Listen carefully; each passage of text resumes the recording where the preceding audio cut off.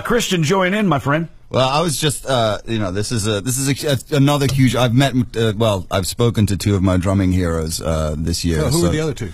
One of them was Phil Collins. Oh yeah, small guy. Yeah, he's been known to hit the skins occasionally. Yes, and then the other one is you. So it's like these are the two. The third one would be Larry Mullen Jr. would be my the third column of my drumming cathedral. A very probably a very large group, but I totally rate that rhythm section. It's an incredible rhythm section. And it's once, as I was saying with the dissection, another overlooked brilliant rhythm section between those two guys. Man. Yeah, careful with that.